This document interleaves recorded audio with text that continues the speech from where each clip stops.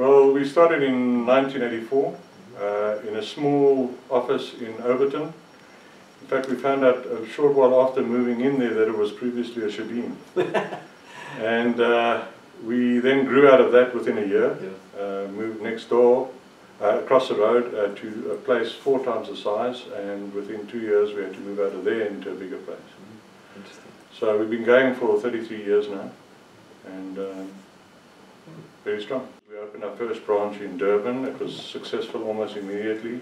Cape Town was tremendous. The Cape Town office, we had 1 or 2 distributors in Cape Town, but when we opened our branch, within 3 months they had done 5 times the turnover that we were getting from our distributors there.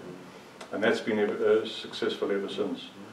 We refer to ourselves as wholesale importers and distributors of electrical switchgear and automation products.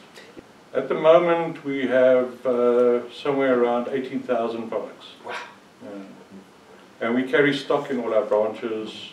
We've just opened a distribution center in Berg, where our head office is, and everything is now channeled through there and then distributed to our branches. So, if I can ask you roughly, what is the kind of value of your stock holding in South Africa, and what is your average stock turnover time? Roughly. Yes, we're carrying at the moment somewhere around 300 million, and our turnover is 3 to 4 times a year. Wow. On average. The catalogue has been my baby ever since we started. I used to sit until 4 in the morning with a very antiquated screen and a very antiquated software system and design the catalogues. I used to sit and my first catalogue, I actually cut pictures out and glued them in and photostated them. And one day I went to a computer fair and I saw this thing called desktop publishing. And I said, what is this thing? And they explained it to me, and I grabbed it with both hands, and I used to sit until 4 in the morning working on the catalogue. This catalogue has taken the best part of 2 years to do. We do all our own in-house photography. We photograph every item that's illustrated in the catalogue. And it's one problem we have is that we put prices in our catalogue. And it's very easy to do catalogues if you don't put prices in, because you could actually put a catalogue out there and it's valid for the next 5 years. But we're constantly introducing new products into our catalogue.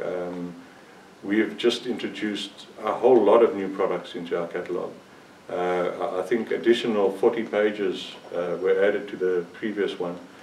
And so yes, it's a big job. It's really a big job. A critical job in your line of business. A critical job, and the pricing is appreciated by our customers.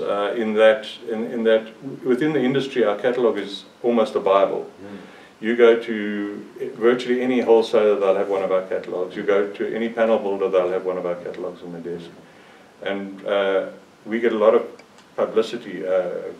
Foreign suppliers not even dealing with us will go and visit panel builders and see our catalogue and say, hey, this is the company to go to. And yeah, it's done a lot of good for us. So, but all I can say is service, service, service. We strive to give the best possible service, and that has been our success. We know that we're not the cheapest. We have a lot of foreign product, Eastern product coming in at very low pricing, which we definitely are never able to compete with. But we are able to offer a service that very few people can, and that's been our success.